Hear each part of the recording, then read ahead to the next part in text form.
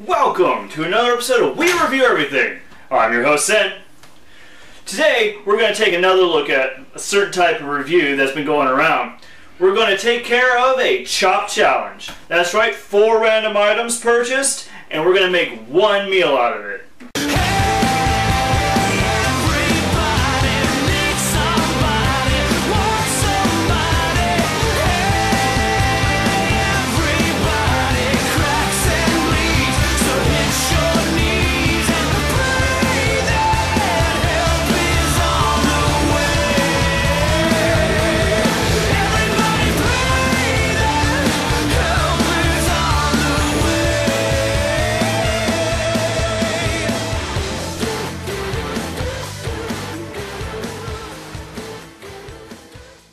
Pepperoni rolls. We have this way. Mini pepperoni rolls. That's a good start. Those are awesome as a snack and a munchable, and very easy to microwave and or heat up. So that's a fun. Boneless pork loins. In the protein. Boneless pork chops. Oh, I love you. These things are awesome. Boneless pork chops. These are like the best because you don't have to deal with bone, and they're very easy and very quick to cook. Light whipped cream. Oh, you? No, I won't cuss. I just saw the one that's going to be a challenge. Okay. Cool Whip light, no less. You couldn't get the full cream stuff. I got to use the light if I got it. Well, you know what though? I melt that, mix this in. I hope you want a sweet roll because they're going to want to be in a sweet roll. Mozzarella sticks. What else goes better with Italian mini pepperoni rolls but mozzarella cheese sticks? You can probably melt those over top or in them. I've been cooking since I was about yay high, so maybe since I was like 7, 8 years old, just going and bugging my mom in the kitchen and seeing what she was doing, because in her famous last words, no kid of mine is going to live eating at McDonald's. This is a white onion. Just remove the outer skin. Comes from northern Italy. Originally one of the oldest vegetables in the world because it tastes so good.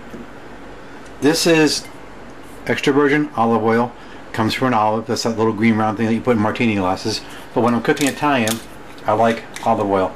It adds a whole lot of flavor and fragrance. So, on the stove, I go for medium heat. A couple smidges of olive oil. It'll self-spread as it heats up. Okay. I generally coat the bottom of the pan. You don't need a whole lot. Make sure it's on a medium heat. I love Italian food, yes. My Italian grandma got me started making spaghettis and all kinds of stuff. Just a rough chop on the onion. Just help it break down. It'll cook faster. It releases some of the juices and the fragrance into the pan itself.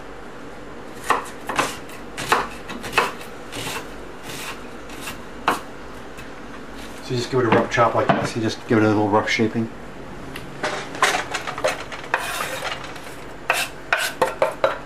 Get that in there and simmering.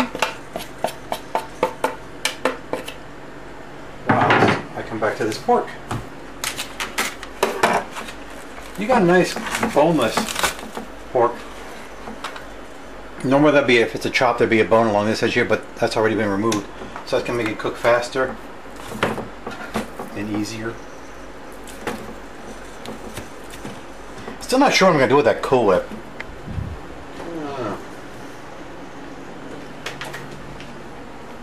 We'll get to it though.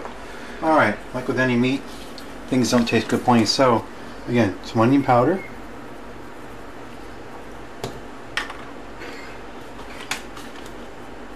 A little bit of Italian seasoning, which is basically just a mixture of basil, oregano, parsley, things like that. And I'm going to just cut this. The pork starts to brown up. I'll probably maybe add some chives or just green onions or some parsley. We'll see. I'm still debating what to do with that Cool Whip. The purpose behind it actually is to release all those oils because it's inside the skin and the shell right now. And when you smack it, it's just like an apple. It's now a cord, and it's all juicy and exposed.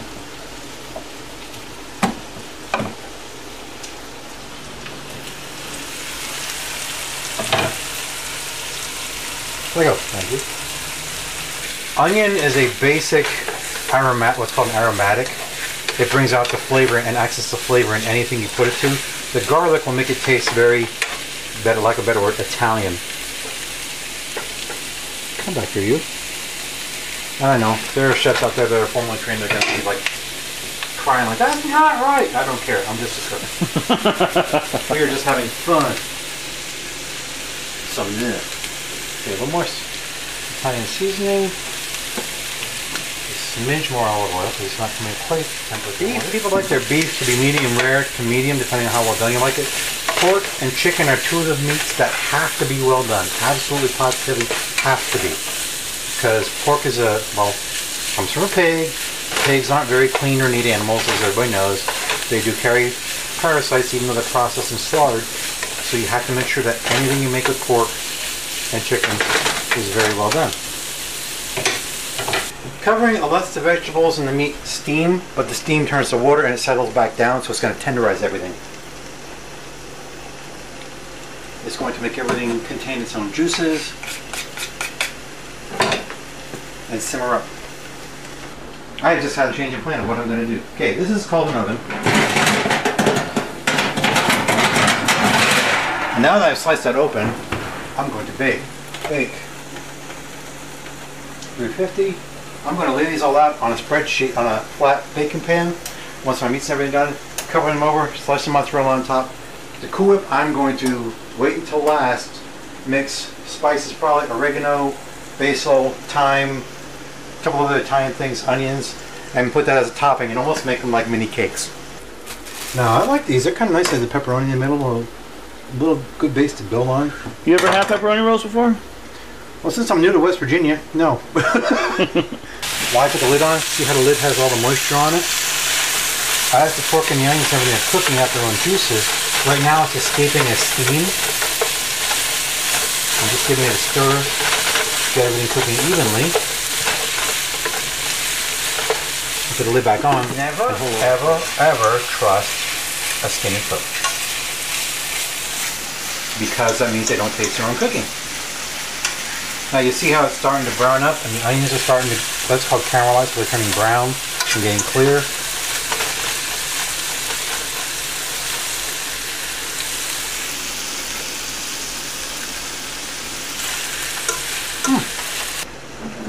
The only thing I won't chip on anymore is things like this, like the olive oil, because that's the main source of your flavor. So I won't chip on something like that, but as far as spices and seasoning, no. And salt and pepper is always to taste, depends on the individual, how salty or pepper you like it. This is one of my favorites. It's called Old Bay, and that is the name brand. That's for seafood, things like that, but it's a lot of red pepper, paprika. It brings a lot of flavor to the party without being too hot. So you just give everything a light sprinkle, because you can always add more, but you can never take it away. Depending on the house you live in, there's really for cooking only two different ones, either electric or gas in America. Overseas you can get, if you're lucky enough to be rich enough, you can get what's called convection, which only heats the pan. Electric stove, every stove is different. Like this is an older one. You have your normal dials, 1 up till high, which is full blast. When you're looking at something that says heated on high, obviously go to high. When you're cooking, once it warms up, usually about medium, halfway on the dial. I think it's like 1 to 10. And then when it says like simmer for a while, like you want a lower heat, turn it down to almost 2 or 1, just enough to keep it warm. Electric has a little bit more direct heat. If I had a choice, I'd rather cook on gas because I like the open flame, but that's just a personal preference. Just want to look over here.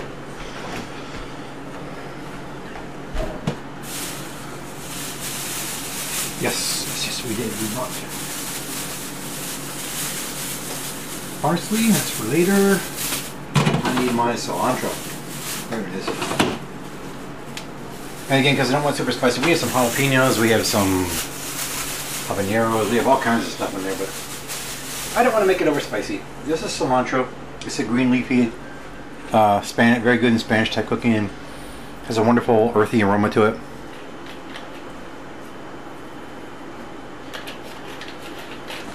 So I'm just going to tear some leaves off and just sprinkle them in, because they will reduce down and add even more flavor. Now see how it's got picked up a nice brown to it? That's what you're looking for, that nice golden brown. Any food meat will turn color, but that's showing you a medium well on the pork, which is what you need. And take a piece out, any random piece. Come here, Euro. Come here. See, it's got all those. Then you cut it in half and see that it's done in the middle, so you don't have any pink on there at all, which is what you need for pork. Plop. Naketa's second tip: don't throw these away. Put them in the sink, wash them off of there, because they make incredible storage devices. Like that sauce you're asking about what I was going to do with, probably wind up in there.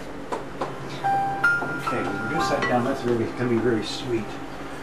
So when you have something sweet that you don't want to be sweet, you find some heat. Chili powder. Well, I'm Naketa, as I said. Everybody keeps saying, or Nak for short, because that's short for Nak, but also I have a knack for doing a lot of different things. I originally grew up in Pennsylvania, out there in Pennsylvania Dutch country, with all the horse and buggies, cooking with a lot of different sausages and veggies and things like that. Been cooking since I was yay high to the stove. Papa. Again, moved here to I've been cooking my whole life. Moved here, going to be attending culinary school, Carver Technical, starting next week. And it's going to need some more heat. 2-year program. There we go.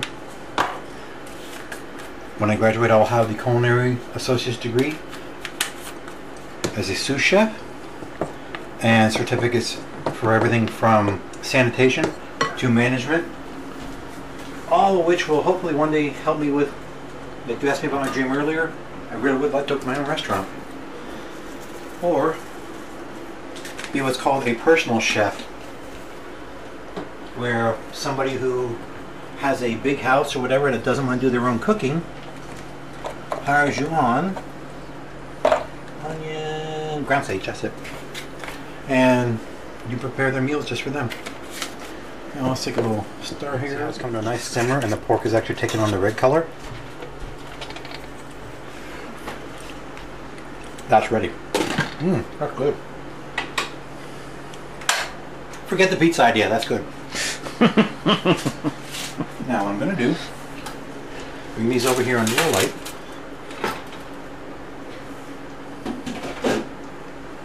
Take my spoon. I'm going to portion out a little over every bun. I know it's not exact rocket science, they're going to go everywhere. Some will have a little more, some will have a little less, but that's okay.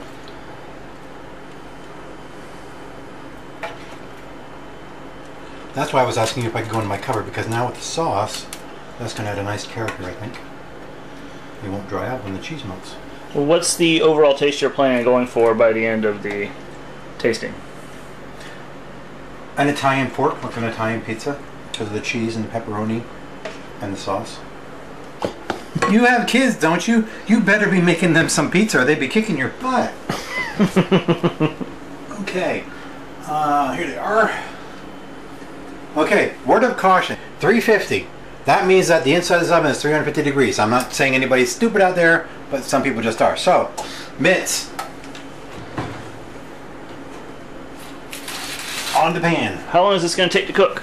I'm going to say about 30 minutes. So it would never make it on Chopped. So we'll see you with the Magical TV in about 30 minutes. Again, 350 degrees. Mitts. You'll make that mistake once, you'll never do it again. Ooh, look at this. Alright. Ooh, smell good too. So why would you cook the meat first and then put it in the oven? Because like I said before, pork has to be well done. If it's half raw, it will get very sick. Putting it in the oven was to melt the cheese and crisp up the buns, which has happened, amazingly enough. Good, good, good. So you got a nice See, it's like a pizza cheese. That's mozzarella. Like, that's exactly what we want. Okay, time for some plating and some topping. Let's go. Here we go. Going around the table to see who we are. Of course, that is Sin. Everyone knows him. This is his show, but I'm going to steal it. Or I'm going to clone off my own show if this works out well. We're Blessing? Mm-hmm. That's Blessing. Put your hand down. That's Blessing. I'm Naketa. This is Calvin. The cat's over there. That's Socks. He's running around. This is our first attempt at a meal here. This is not alcoholic, so don't worry about it, but we're all over 21 anyway. Awesome ever. Cheers. It's IVC. Salute.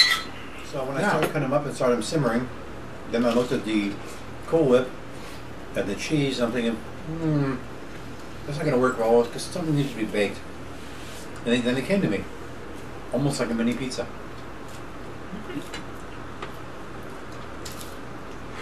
It turned out really good. I really, really like the whip topping that you did. I'm very pleased and very surprised because that Cool Whip was really sweet. You made it kind of savory. Well, I tapered it down. Like I said, whenever you have something sweet, here, Nikita's next tip of the day. Bing! We have something that's super sweet, add heat to it, or savory, and they'll counteract each other. The cream actually, because the pepperoni is actually very, very spicy, it actually helps to Tone it down? Cool it. tone it down, yeah. Mm-hmm. Yeah. This is not spicy. The habaneros we bought, those are spicy. That is really good. So you've done an excellent job. Ta-da! But next time, I'm not going to go easy on you. Your challenge has been accepted.